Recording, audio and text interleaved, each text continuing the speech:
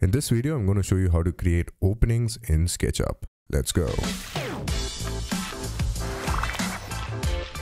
Alright, so the first way you can create an opening is by simply making a wall like this using your rectangle and push-pull tools.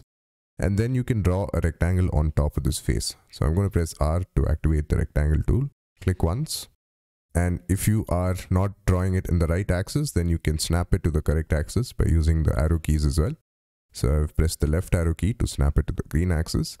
And now I can click the second time to create my rectangle. Now what I need to do is I can select the push-pull tool, which is P on my keyboard. You can notice that this happens when I activate the push-pull tool, the wrong face is selected. So always select the correct face and then activate the push-pull tool. Click once. And then it's always a good idea to orbit to the other side and then click on any face to create your opening.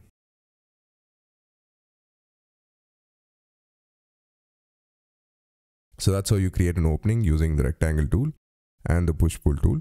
Now, a lot of students make the mistake of drawing the rectangle on a group and then expect that they could make an opening. So now, for example, if I draw a rectangle here, select the face, use the push-pull tool, and now if I drag it out, you can see that instead of making an opening, I'm actually making a box. This happens a lot to a lot of new students who are new to SketchUp.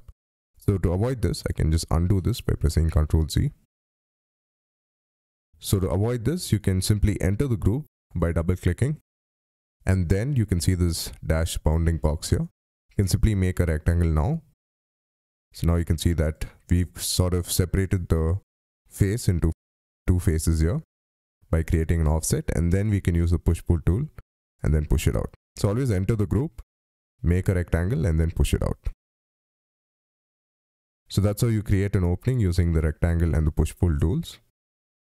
Now I'll show you how to use the solid tools, which comes natively with SketchUp, to create your opening. So I'm going to draw a rectangle here and I'm going to push it out. I'm also going to make this a group and push it out. You can right click and click on make group to create a group. I've assigned a shortcut G to make my groups. So that's how I make my groups. Now we have two groups here and you can notice that in the entity info, it's called a solid group. So to use the solid tools, you can go to view toolbars and select solid tools here. So this is our plugin and we can use the subtract feature. So you can select the subtract feature and then we need to select the cutting groups. So which is this, and then select our wall group. So always select your cutting group first and then your wall group. So it would subtract the first cutting group from the second wall group. I hope that made sense. Now I'll show you some faster ways to create openings using paid plugins. The first plugin is called the Double Cut plugin by Mindsight Studios. So I'm going to activate that. Now this is a fairly simple plugin to use. So you just need to click on the placing simple cutting component and then you should place it inside the group. So if I place it here, you can see that you get this error since the cutting group is not glued on the face. So it's important that, and let me undo this. So it's important that you enter the group, select the cutting component, and then place it on the face. So now you can see that it creates that opening.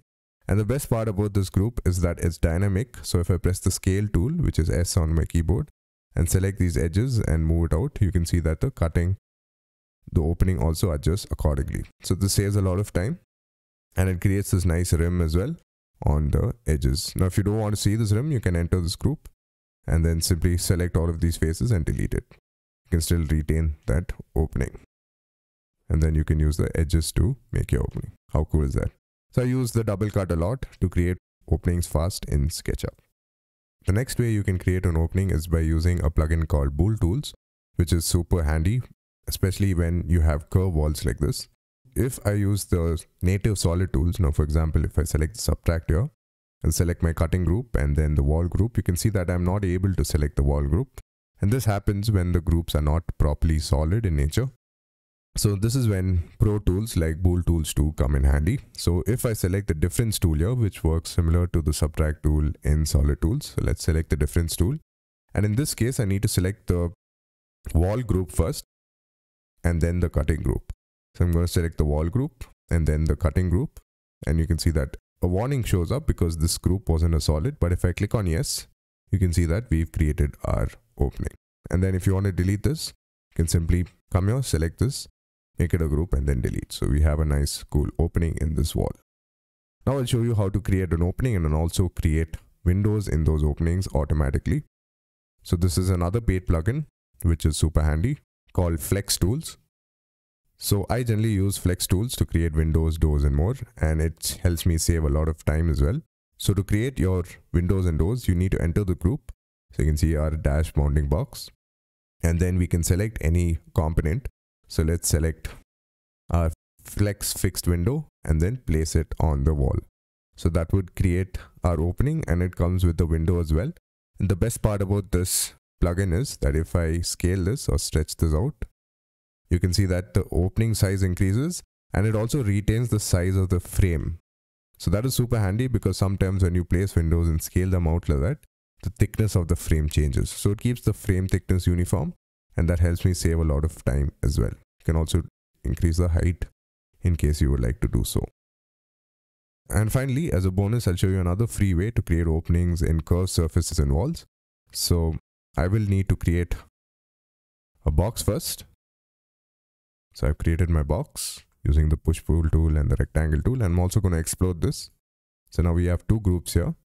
Now all you need to do to create your opening here is by intersecting the faces and deleting out any additional faces and edges. So let's select this entire group, and then you can right click, go to intersect faces and click on either with model or with selection.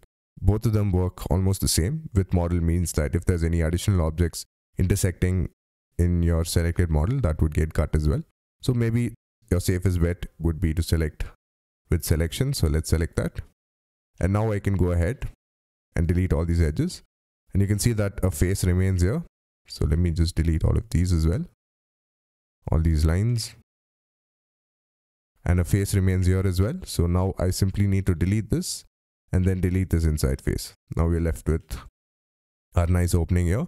And then I can also reverse these faces in case I want to see the front face of our wall. Alright, so that's 6 awesome ways to create openings in SketchUp fast. I hope you found this video useful. Please do like and subscribe. And if you'd like to learn how to create awesome renders with SketchUp and V-Ray for SketchUp, check out my premium course in the link below.